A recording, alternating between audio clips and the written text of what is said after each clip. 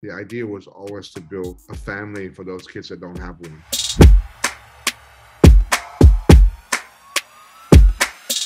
Welcome back, everybody. Brubaker, Shanghai-based mission-driven entrepreneur, here today with another episode of the Mission-Driven Entrepreneur Podcast. Today, I'm joined in this episode by the amazing Jimmy Pham, who's the founder of Vietnam's first and one of its leading social enterprises, KOTO, or No One Teach One. Through the last 2 decades, he's been working to create opportunities for thousands of youth through the teaching of hospitality skills. It's a great honor to have you with us. As a starting point, would you mind introducing yourself and the mission that you're on? So I came to Vietnam in those days is considered as a third world country. So poverty was everywhere. We only have a couple of days of electricity. There's no traffic light. There's no cars, definitely. As a refugee from the war, there's a lot of street kids. So I immediately went to all those street kids that I saw in Ho Chi Minh, got them accommodations and put them through English classes and all kinds of. The mission at that time was to help a few kids. And then you said that you do more because there's more need. And then you kind of so believe in this, children today, the world tomorrow. You help a few kids through, then we're like, okay, I've done it a couple times. I'm going to start an organization called KOTO, or was there a progression from there? My work is a tour guide. So I was traveling all through Indochina. So I was in Thailand, up in the hill tribes, down to the beaches side of Nha Trang and Cambodia and all that kind of stuff. So everywhere I see street kids, I would help them throughout my own expenses working as a tour leader. And the kids I was helping in Hanoi, that's where KOTO is now. There was 9 of them, and then basically one day they pulled me aside, Rick, and they said to me, basically we trust you now, so we're going to tell you the truth. We've been taking you for a ride, but we come to realize that for the last 4 years you didn't budge. So basically we need jobs. Yeah. We don't want to do this anymore, and that's began the mission. The mission changes to now wanting to give them that fishing rod that they can fish for their whole life long. So what is KOTO? What does it do? And what is the change that you're trying to create through the organization? Originally, the KOTO is an acronym for No One Teach One. It's just that encouragement that, once help others. So the program is a 2-year program. It's a living program. We use the help from Australia curriculum in vocational education, training, and hospitality. So they get certified, which give them a pathway. We work with a major language center called Apollo, which teaches them about business English and English for hospitality. So that encompasses for the 2 years while in the process building a family. Because a lot of them come from damaged backgrounds, fragile, neglected, abused, abandoned, the minority, the underserved, the disadvantaged, all the things that typically that, society call that they useless. Yeah. They're a menace to society, and we take those kids, change their mindset and their attitude, and the 2 years put them through this training and empowerment that become hospitality empowered professionals. What was the challenge of actually fulfilling the dream that you were selling to them? Because you give them this 2-year package and then you have to give them the job as well. So on the other end of this, how challenging was it to set that part up?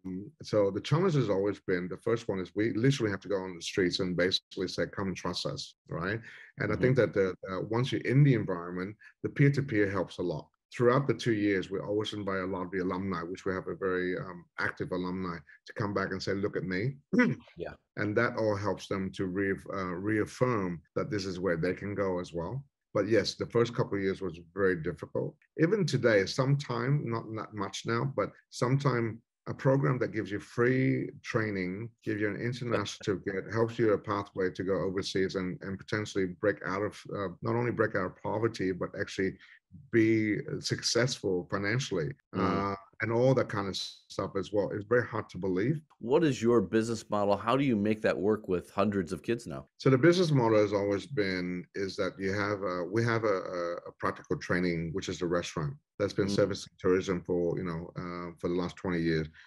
Pre-COVID, we were 70% sustainable. Good products, good service, it's good ambience, it's competitive. So we don't use the whole charity angle. Well, I think it's interesting you mentioned a few times kind of charity in a way that makes me think that you don't find that to be a good model for yourself or for the work that you're doing. And if you just said I'm a nonprofit in Vietnam, you would have just been overwhelmed by the money from the UN and everybody. Like that would have Yeah, been a much easier route. Why yeah. not go that route? I think because when you're trying to, you work your whole life trying to empower people to, the kids that we're trying to help, to said, be independent, be strong, and all that kinds of. You just can't open your palms all the time to receive money. Mm, It's not sustainable. Number two is when we receive funds, and please don't take this the wrong way, is that when we take funds, we're just very donor-driven agenda. They change the programs, they do this, and you spend so much time reporting and yeah. crossing the T's, dot the I, doing all checks and balances, and they're all good because it's one of those polarity where this is an energy that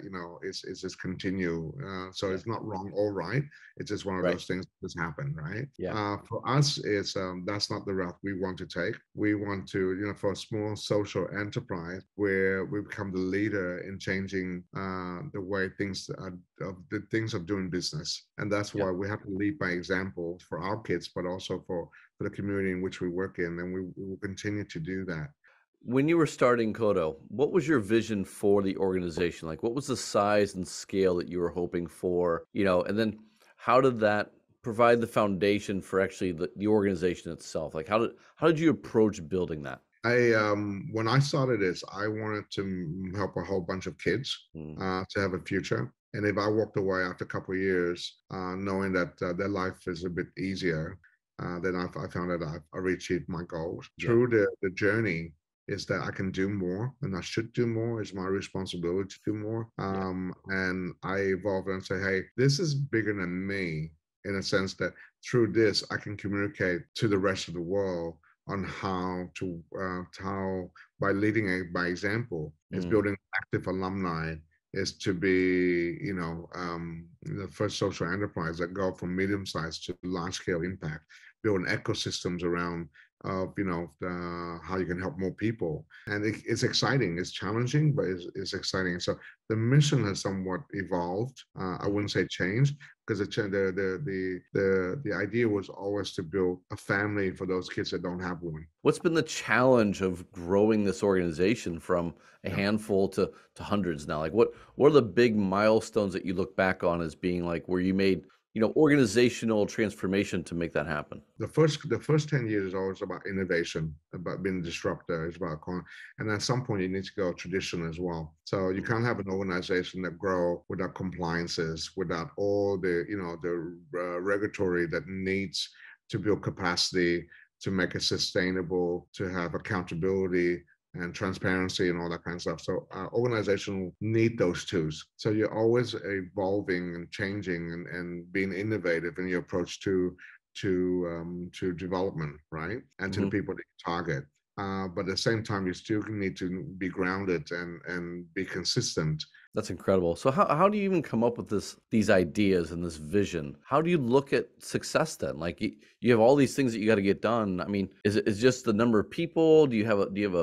How do you measure success? I get asked that a lot, as in, can you give us a couple of success stories from the graduates? And my reply to them is that to the 1,700 kids that graduate from KOTO or currently in KOTO is successful. If a housemaid girl who slept on this kitchen floor, never get to see the mausoleum, and now able to bring her daughter to see that's Mm, success.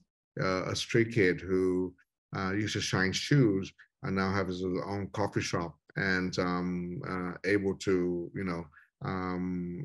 look after his wife and kid, that's yeah, success, right? Or someone who's used to sleep on a stairwell and sell mhm, sticky rice as a street kid and now just finished Yale. yeah, So all this is success, because if you can, because of this program, your life is better than it was yesterday, or the kids are in the program that no longer feel hungry or feel scared because they're protected and feel safe.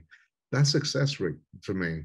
It's never the the big thing that people are looking for. It's actually it's the one picture, it's the one interaction that you look back on and go, okay, yeah, we got something right that day. Exactly, exactly. And for me is that I was always about coming to Vietnam and feel that you just being a part of something amazing, but contributing to something amazing. And if you walked away, they're still feeling that and still loving what you do. Mm, Um, you have a purpose. It's no longer it's your work. yeah. It's your purpose.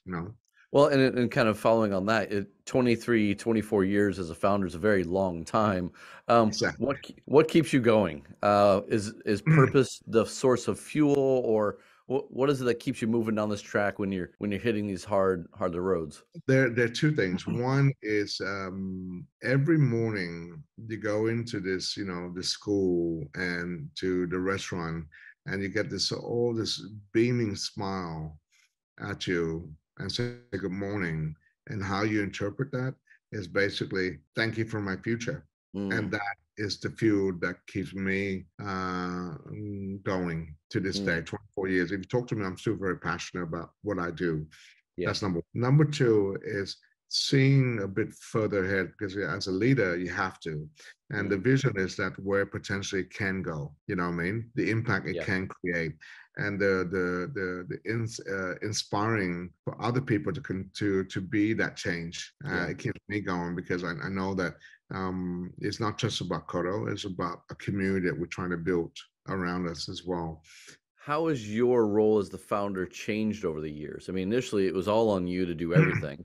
Now it Yeah. sounds like you got an MD in place. Like, what do you view as your role going forward? And I think my role mm, is to put in a succession planning in place, do the bigger things that keep KOTO become number one sustainable, hmm both capacity and my ideal is to have 90% of my staff KOTO alumni, which at the moment is 40%. Number two is to have impact is quite good, mm, have an ecosystem around of support and all that kind of stuff, and finally leave a legacy. And then yeah, eventually, when you walked in to a fundraiser of KOTO somewhere around the world, a CEO who happened to be an alumni that got mm, up there and said, "My name is such and such," and I would be in the audience just clapping, and she or he wouldn't know who I am, right? right. And that will be the ultimate joy. It's a tough one because you think about like what's your legacy within the organization and what do you want it to be, and how do you make sure that that's fulfilled? I mean, it's a learning journey, and you mentioned failure and learning. How do you look at failure now versus say 10 years ago? Like, is now everything like just a lesson Yeah. instead of like this crisis? And how have you learned to adapt to or embrace the failures so that the organization itself can lead to the greater vision? I don't think that anything that I do is a failure as such. I use the word very loosely. I call it a lesson learned. Uh, I think like a captain in an open sea, you can't be a great captain if you haven't never gone through a storm. There's so many times that we're close to closing shops because we're mm, doing something so unreasonable, or everyone around you tells you that that you're doing the wrong thing, right? right. And then you give everything you have, and then sometimes you're just so tired and Mm, all that kind of stuff. Where now you build this capacity that when you're tired, you just rest a little bit, and someone else can take over. If I can look back at all the mistakes I made, I put that as I can write a book on it, right? yeah.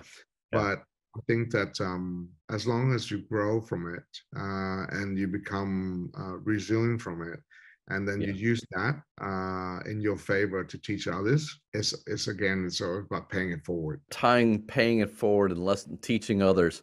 If you were speaking to a young mission-driven entrepreneur, what two or three pieces of advice would you give them to help them get a little bit further on their path, maybe a little bit faster with a little bit less pain than what you or I went through? I depends. If you ask a social entrepreneurs, is that use a business model to apply a social mission. Because a lot of people think that because I'm doing great, that means that everyone else is supporting me, and that's just far from the truth. When you do something, have a very solid plan of where you're going, who you are, and your capacity, and then go from there. What are two or three things that you think young founders don't get right in their early journey? Think the first one is they learn from university, they get their master's degree and all that kind of stuff, and they don't have that kind of the real life skills, Mm, uh, and they need to listen more. you have to adaptable to the culture. Mm, You have to adaptable to the environment, who you are, who you're targeting, all that kind of stuff plays a very important part. So it's not like one size fits all, yeah, right? yeah, That's sure. very important. And if you're working in this part of the region, please take culture into consideration. Right. There's certain things that works in the US, but it won't work here, guarantee. Yeah, I'm taking a few things away here, and one is I definitely believe, each person's unique and how you build your organization's unique, and you're very focused on, you went from fish to fishing rod to a whole different level, Revolutionizing the fishing industry. right? And so it's like for you to come back, like it's like yes, there's organizations who are set up just to help people get through the next few days. You chose, not to build that organization. But I would argue that both are required. We all have very unique stories. All of us are succeeding and failing in spectacular ways, and hopefully through this ecosystem, learning to grow together, right? To grow the impact, to grow our organizations, whatever it may be. Nothing's easy, but it's all supposed to be meaningful or worth it, right? Correct, exactly. So, yeah. I So think we all have our own journey and our own challenges as well. It's just the attitude is so important.